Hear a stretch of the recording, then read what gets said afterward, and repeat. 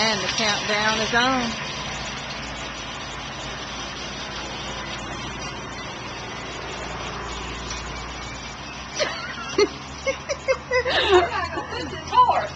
Whistle while you work. Okay, right here. Just throw him under the table. Good job. Still these things. Are you ready for the sale, Ree? I am absolutely ready. Ready.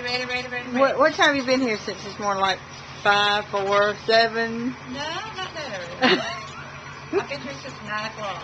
All right. You made it till 9. You just couldn't stand it. And I am so tired. I know. It's getting that time. It's down to the wire. And they're fine-tuning the old car that shoots fire out of the back. Cleaning up the yard. Oh, she's a little twisted. I'm happy I'm through. Oh, and she's fixing to go home. Happy I'm through. Oh, you're hardly through, honey. You just think you are.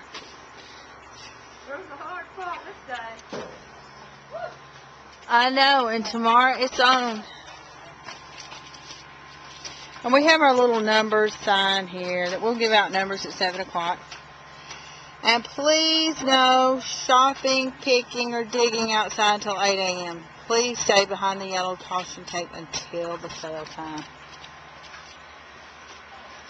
So, we don't know what will happen to you if you start shopping before 8 o'clock, but to keep people from getting mad, we don't want you to shop until 8 o'clock.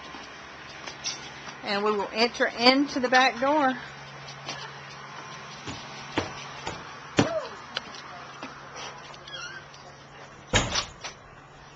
What time is it? It is 5 o'clock. 5 o'clock.